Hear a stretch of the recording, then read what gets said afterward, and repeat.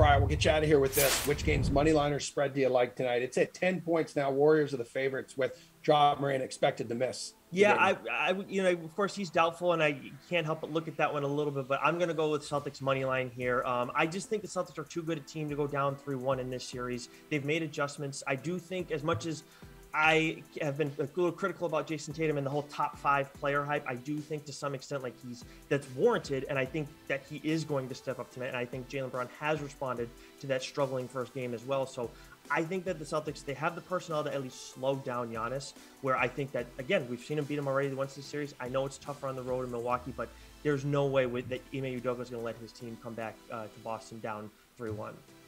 Maddie, what bet do you like? Nick's going with the pick that my heart wants to make with the Celtics. Like, I really want to be confident that they'll win, but this is too close to a coin flip for me to really be confident betting this game. I just hope they win so they can get back and win this series. But the more logical pick, the pick that I think is actually more of a value here, is Memphis getting the points. And I thought this line was going to be inflated already if Morant played. Obviously, there have been a couple points added to it because he's doubtful. During this season, I think we all know at this point, the Grizzlies were just fine without Ja Morant.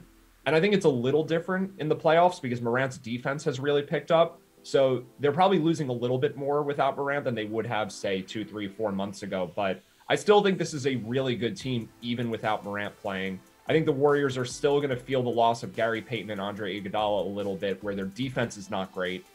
So this game should be a little closer. Memphis should be highly motivated to even up this series. I don't think they win it, but 10 points is a lot, and I think the line should probably be a little bit lower than that.